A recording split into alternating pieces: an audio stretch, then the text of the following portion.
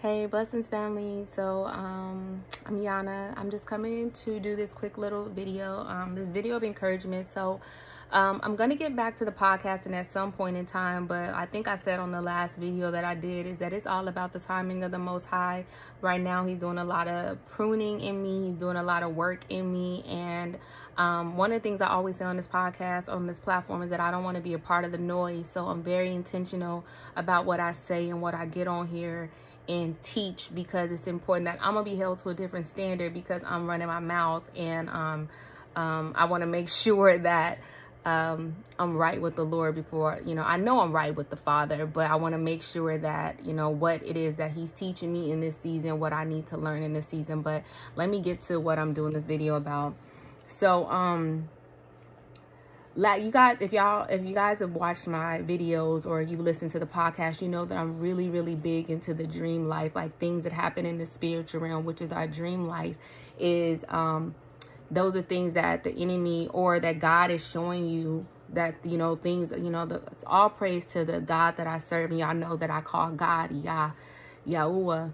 But all praise to the Yah that I serve, because he will show you things in the spiritual realm before they happen, or so that you can bind those things up in the spiritual realm. So last night, I had this dream that I would say that it was a little disturbing, this dream that I had. And in the dream, it was basically like the death of something in my life. It wasn't like someone dying, but it was like the death of something, it was just the death of something in my dream. And in the dream, I remember agreeing with what I heard. I was like, yeah, you're right. And I remember in the dream, I told my mom, like, oh, Mom, this is what they said and this is what it is. And my mom was like, no, do you not? My mom said, look at it again. Do you not see that that's alive? And she said, no, you need to start proclaiming and decreeing what the word of God says about you. You need to decree and declare what God says about you. You need to decree and declare what you want to see in your life. You don't just receive what somebody said. When I'm telling you, it has life in it. And I looked at the situation in my dream that I heard that the person said was dead. And I was like, it is alive. And I began in my dream, y'all. It was so powerful because I began to recite all these scriptures about myself. I was like, no, I am this and I am that. And this is alive and this will be well. This is well. And I just began to decree and declare all these things happening. And I woke up out the dream. Fast forward, maybe like eight hours later, it was like a parable. 8 hours later, I go somewhere, and it was like the same. It was like I didn't even recognize it until right now that what happened in real life, like 8 hours later, was what that dream was about, right? So I'm on the phone with my mom because I'm like frustrated, like, Mom, this is what happened. I'm just like, and mind you, my husband and I earlier today were praising God, like, God has been so good to us. And we just began to share our testimonies of what God has done in our life, and like how people told us to walk away and how people looked at us crazy, like, y'all serving God and y'all life looked like that, y'all serving God, and this, like, people said so many crazy things to us, you guys. And my husband and I were just rejoicing today, like, babe, do you not even consider how good God has been to us? Like how he's brought us through this, how he's delivered us from that. Like he has been so good to us. And then I get home, and y'all, we got to be careful. That's why we got to renew our minds on a daily. That's why we have to make sure what we listening to, what's embedded in our spirit. Because out of nowhere, now mind you, I was just praising God just because of his goodness. I come home and I'm discouraged. I'm discouraged because I'm frustrated. I got an exam tomorrow, a final exam, and y'all don't even know. I'm so done with this daggone human anatomy.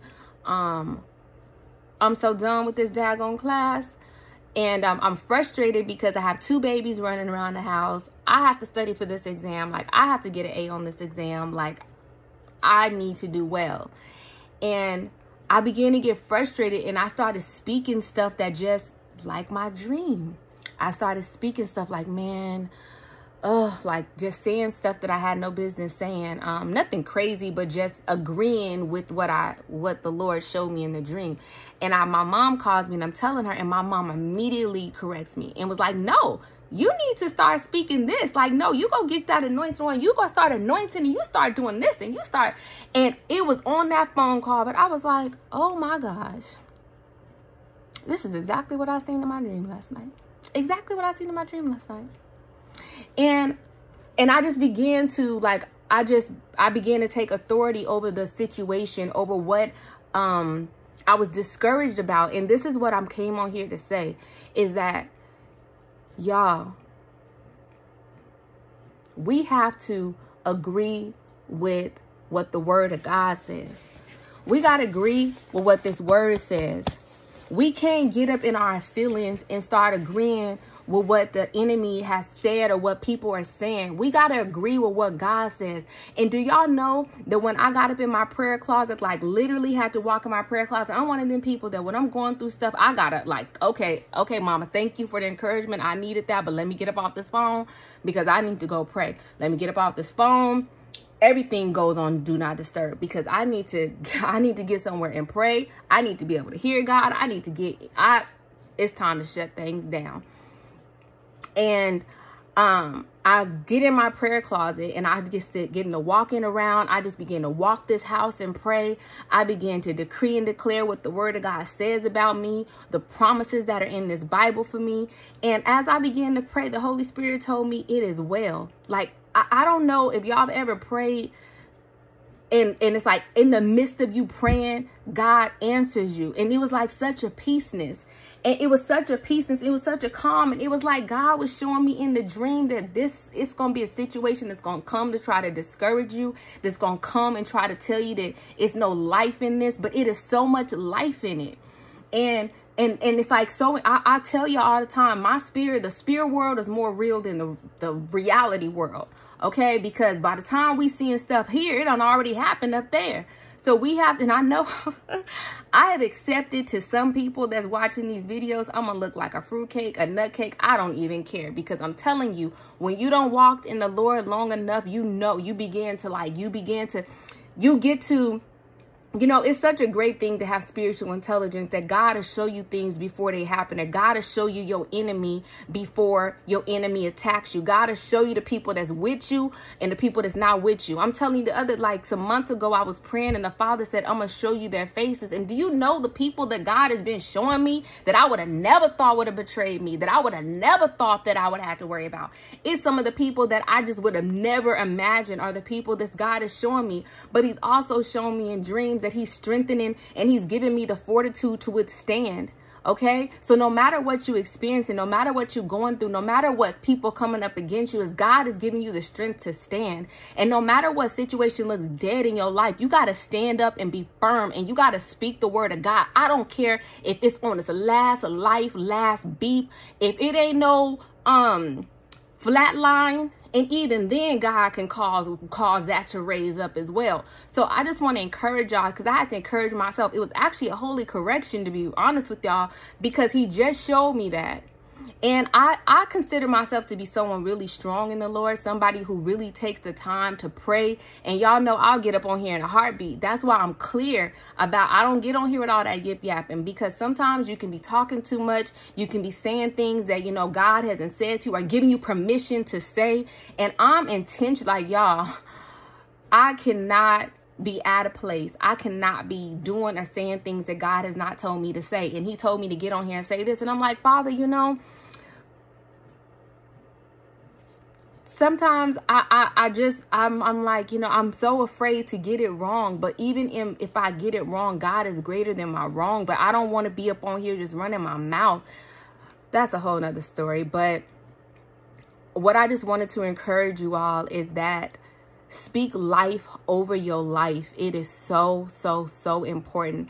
I consider myself to be someone strong in the Lord. And even I had a moment today when I was speaking, knowing that I shouldn't have been speaking against it. Even if all things were as horrible as the enemy was trying to get me to believe, I still should have spoke life, because I've seen God do some amazing, miraculous things. I've shared my testimonies many times on the podcast, and I think I shared it on YouTube, of how God has done things that to man it looked impossible. Men told me to go ahead and move on with my life and do things because God isn't going to answer that, or that's not going to happen for you. But I'm here as a witness that God has done everything. I honestly can tell y'all, the things that I have prayed for in my life, God has answered.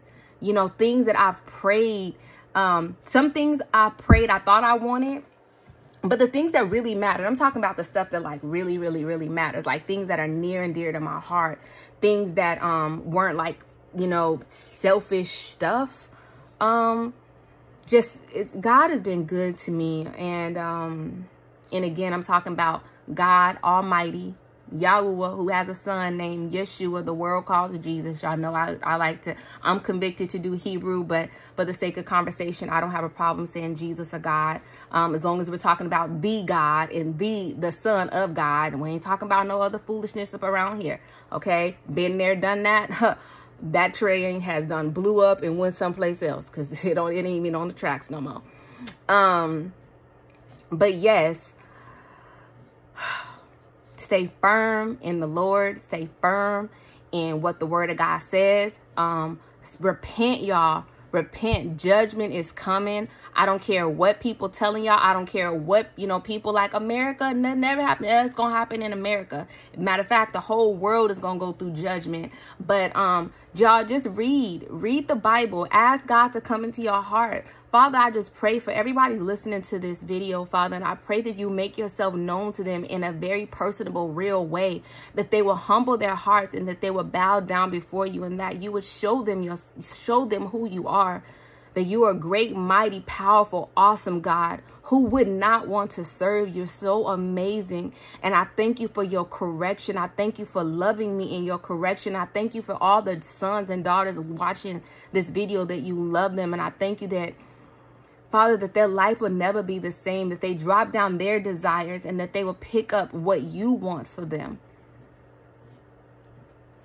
In the mighty name of Yeshua, Jesus, amen. Y'all, sometimes my heart just weeps and mourns, because we're living in a day and hour where people don't even believe in this Bible. People think that there's more than one way. The Bible says that that's a thief. If you try to go in another way, that's a thief. And I mean, this is what I encourage you or challenge you to do. If you do not believe that this God is real, if you don't believe that this Jesus is real, then I just ask you to ask him, Father, make yourself real to me. I'm calling on you. I need to know if you're real. Make yourself real to me. And I promise you, he is real. He is alive. I promise you that there's no other way. If you think that, if you think you can call on them ancestors, you look. People may be offended by that, but look, I have to tell the truth. I have to tell the truth. Them ancestors are gone and they need to stay up in the ground, or whatever y'all decided to do with them. All respect. I'm being respectful about that. But, I loved my grandfather. My grandfather was like the world to me, but when my papa passed away, we laid my papa to rest, and, I don't need him coming up out of there talking to me. I don't need him. I don't need, personally for me, I just, once they passed away, I just don't talk to the dead. That's just me. Now, there have been times where people have said, my grandfather has come in a dream and may have said something, but we didn't have like no conversation. But some people say they have conversation. Look, I'm not even going to get into that, because you're just not supposed to be talking to the dead, you guys. Like going to see mediums and talking to the dead. And I know that may be hard for some of us to receive, because maybe someone near and dear to us have passed away and we want to commune with them and we don't want to let them go. But I'm telling you, there's so much comfort in calling on the name of the Lord, calling on Yeshua, calling on Jesus. Like I said, I call the Hebrew name. Some people call the English name. That's fine. I'm not here to debate that.